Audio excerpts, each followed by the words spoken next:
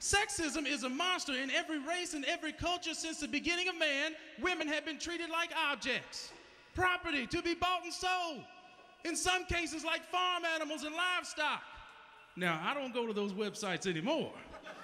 No, I respect women, right? How can you not? 2015, women are powerful, right? Heads of state, captains of industry, right? Presidential candidates and shit. You know what I love most about today's woman? About today's independent, liberated females? You know what I love? Jugs. Titties, what? You're expecting something deeper? It's not that kind of show.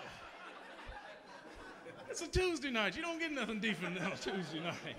Hell yeah, man. I'm talking about, no matter how many elections you win, right? Companies you own, or jobs you fire me from, you still got them titties, ladies.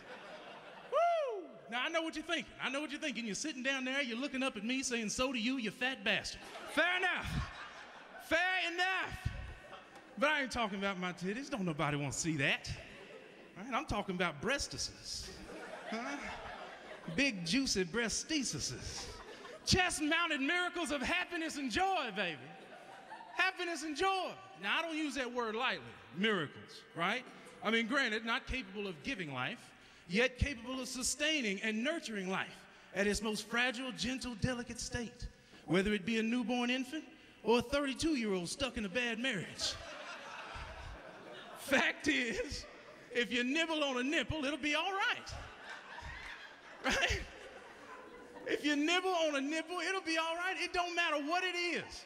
It doesn't matter, right? Show me a man down and out, right? Down and out, weight of the world on his shoulder, going through the trials of Job, pop a tit in his mouth, cut on the ball game.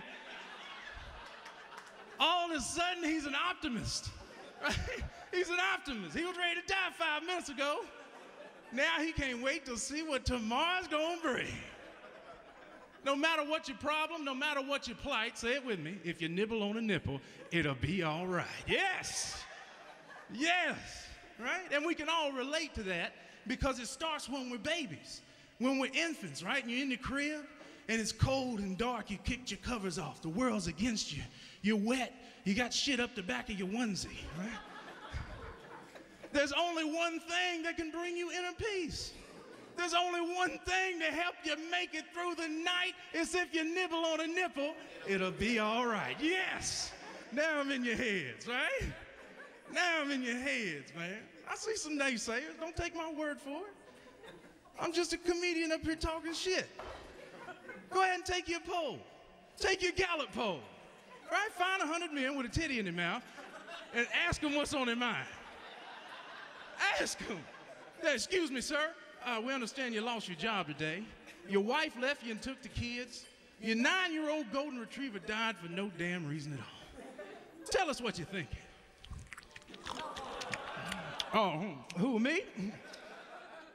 I reckon I'll finish these titties off right quick, and the rest will have to work itself out. Right? You don't have to struggle and you don't have to fight. If you nibble on a nipple, it'll be all right. Yes. Take that one home with you. Yeah, you're going to get some good advice tonight. Yeah, I appreciate it, man. And I appreciate the ladies laughing. Thank you for having a sense of humor, right? Because it's not just for men. It works for women, too. If you nibble on a nipple, it'll be all right.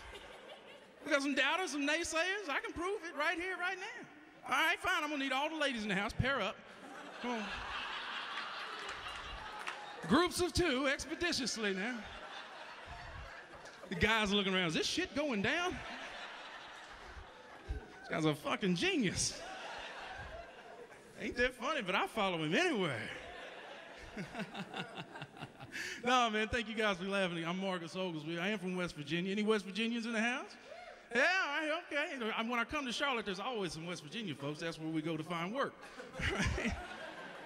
But I tell you, I always like to close my show. I'm going to do one more for y'all. I always like to close my show with a little bit of insight, right, into the minds of comedians. We are sick, twisted people. There's no other reason to get up here and do this, right?